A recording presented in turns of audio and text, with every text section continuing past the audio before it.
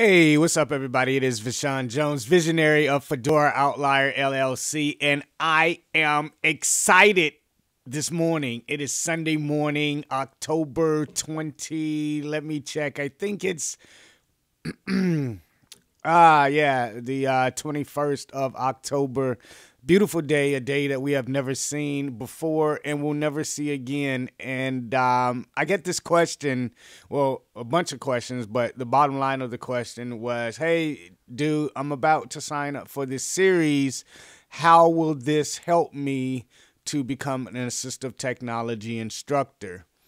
And, the other words that come after that: supervisor, assistive technology provider, assistive technology specialist, assistive tech, so whatever you want to put behind it.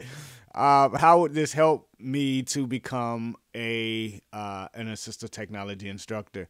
And the truth of the matter is that it really doesn't.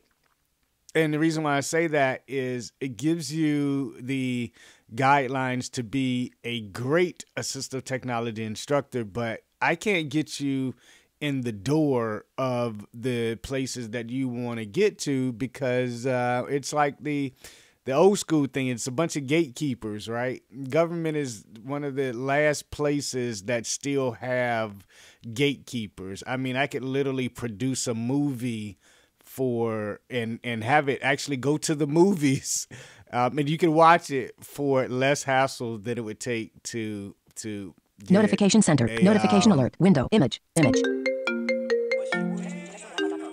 then the person that I'm talking about calls right now. This is who I'm discussing, and that's crazy. So we're just gonna let this phone ring. I guess do not disturb should have been pressed on, but this is a FaceTime call from our Indian friend, and I can pretty much guarantee that they're gonna call back because that's what FaceTime do. Window empty dimmed. Jigesh Saram at iCloud. All right, stop. There you go. Yeah. I told Notification center. I want you to stop. Hold on. Jigesh said accept. FaceTime off decline button. I'm gonna decline. Press decline. All right. Wow. In the middle of a video, and it's impromptu. I promise you, I didn't tell him to call. I'm actually not even recording this live. I'm just recording it. But so, again, I can create a movie and have it go through Hollywood and on the big screen for less than the trouble that it takes to get a vendorship in some states. But keeping it real, can you make a living? Yeah, you can make more than a living. But a lot of assistive technology instructors, guess what they do? They drive around to people's houses. They go in for a couple of hours. They teach them something. And if they're good at what they do, they go to somebody else's house. And maybe you can get 2 or 3 of those per day knocked out. And for me, when I started 10, 11 years ago, I knew that I didn't want this to be my narrative of driving to people's houses. I knew I could reach hundreds and even thousands of people by using the book concept. And what I mean by the book concept is I create something once and I sell it over and over and over and over again. It's like software. But most people, when we were starting 10 years ago, didn't understand software as a service. And so I used the book concept because most people were more familiar with that. And the USP, and every one of you guys who are wanting to be assistive technology instructors have it. USP. What is that? Your unique selling position. And it is, when you become an assistive technology instructor, a sales job. You have to sell the counselor. You have to sell the VIS coordinator. You have to sell the superintendent of the school.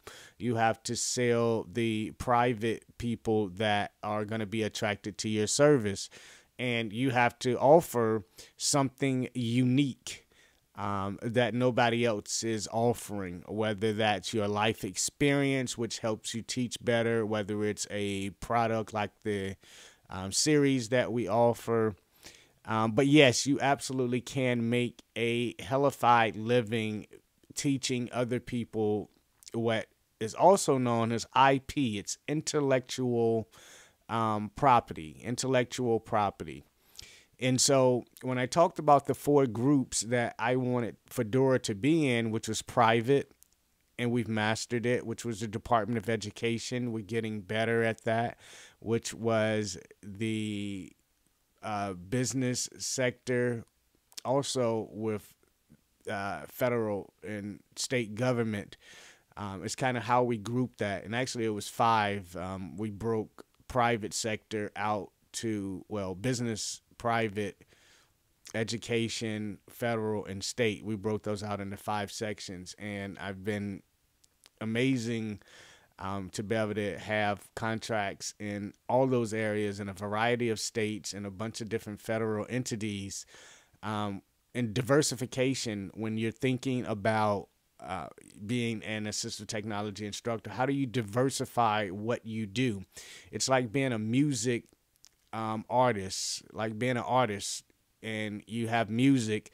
You have to do so much more now. You have to manage your social media. You have to manage your performance. You have to manage doing a bunch of different things, from performing to being on the road to private teaching to maybe doing some teaching in colleges, simply because one thing, like having all your eggs in one basket, is not going to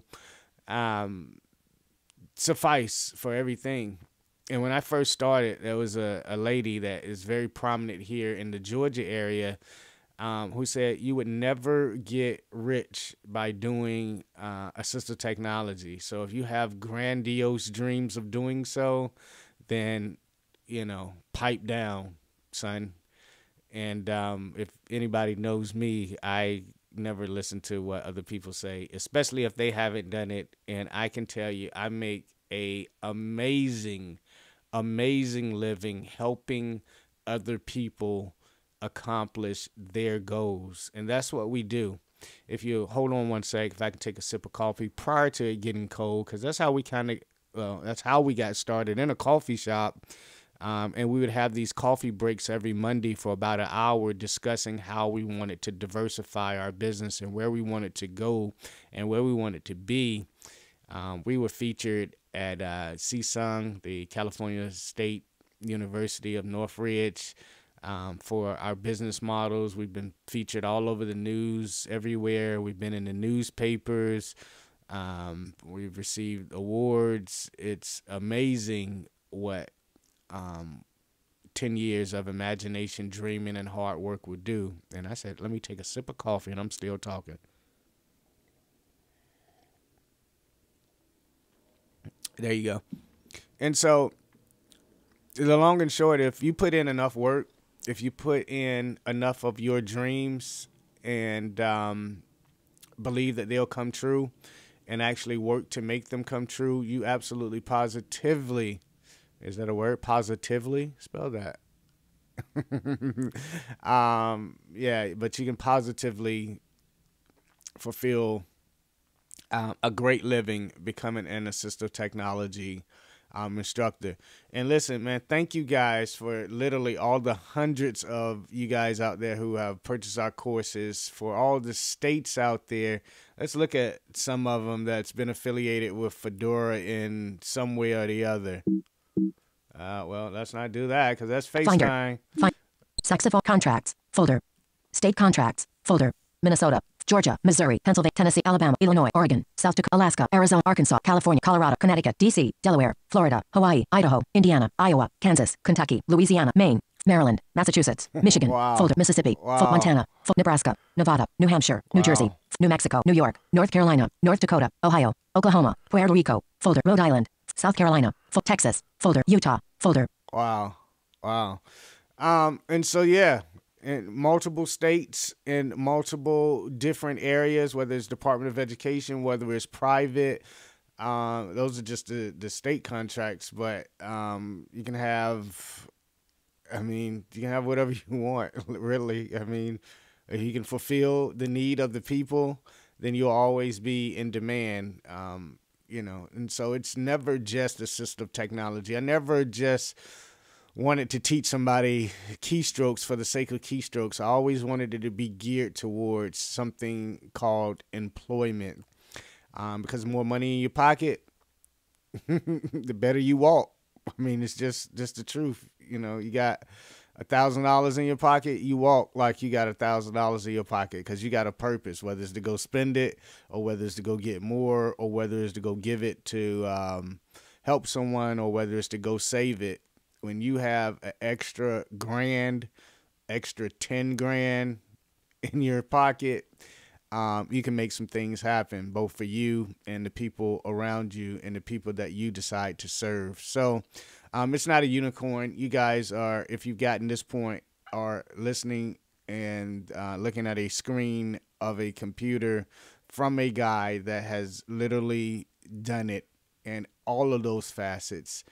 And it's been and is a great journey. So listen, when I say change the world, we're coming from a idea on a cruise ship with about $12 in my pocket on a cruise ship, with $12 in my pocket on a cruise ship, with $12 in my pocket to create the largest assistive technology firm in the world. So let's change the world together.